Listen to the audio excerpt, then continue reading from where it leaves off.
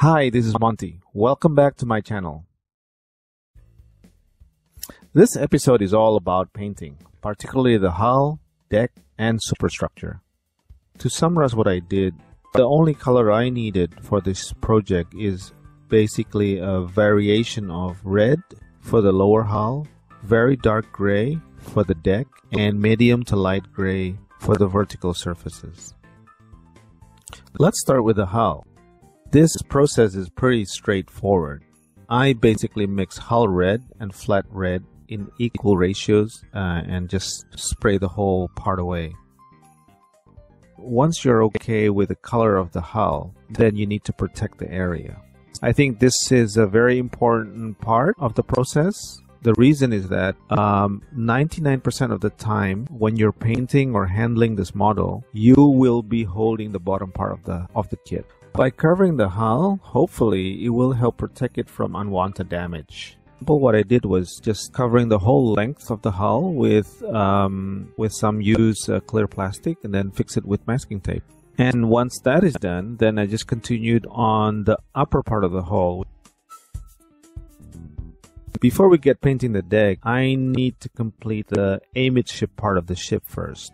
First of all, the fitting is poor, like I said in my previous video, so please take your time in adjusting the parts, and that's what I did. I make sure that I use slow drying cement. Because the molding is also poor, I have to sand all the corners, ejector pin marks, and other irregularities. I would also check the insertion point for the masts, as they are not centered. Also dry fit, make sure that all parts fit perfectly before gluing. No dangling parts, gaps, protruding edges. If there are gaps, then deal with it using putty, styrene, super glue, or a combination of all of them, whatever it works for you. For the basic color on the upper surfaces, there are two paint jars that I used. One is a very dark gray color for the deck, almost blackish, and then the vertical walls, my initial paint is medium sea gray. At some point at this stage, you need to start working on using some masking tape. You want to get some of the sharp contrast between the deck color and also the vertical surfaces.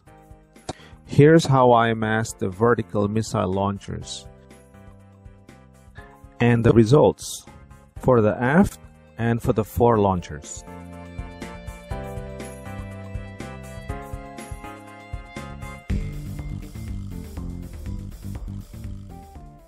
In this clip, I'm showing you how I painted the multifunction radar. But basically, it's just the same masking process as when I did the other parts of the kits.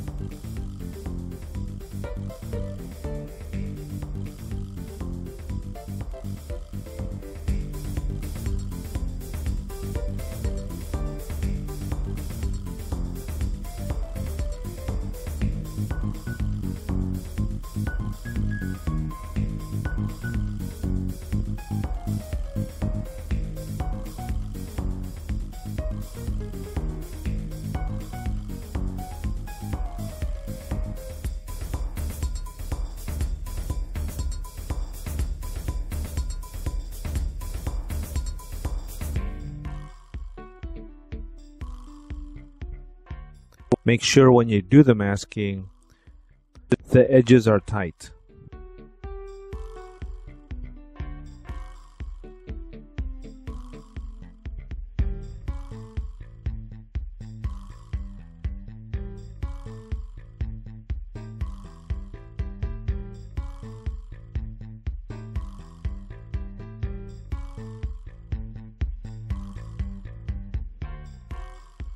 There's nothing wrong going over the edges again, just to make sure they're tight.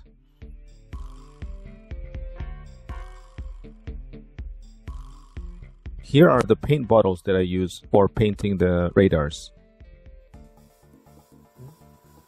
I thin the paint in medium consistency, just like the consistency of milk. I'm using a 0.2 millimeter airbrush.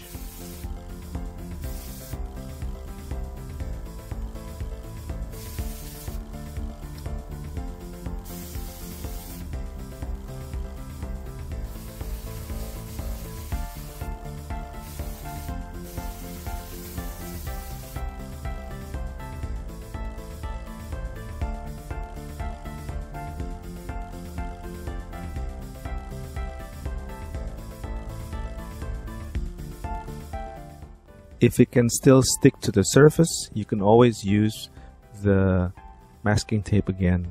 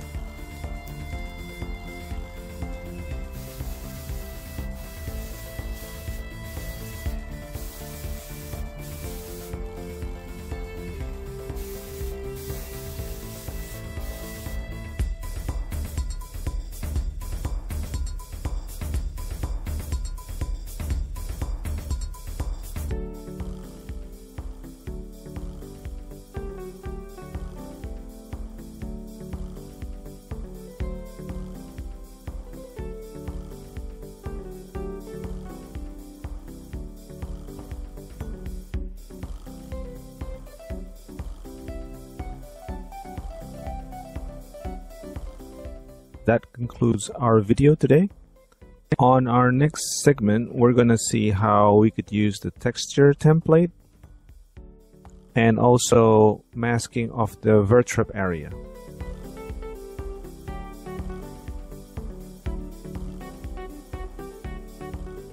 Thanks for watching. Bye for now.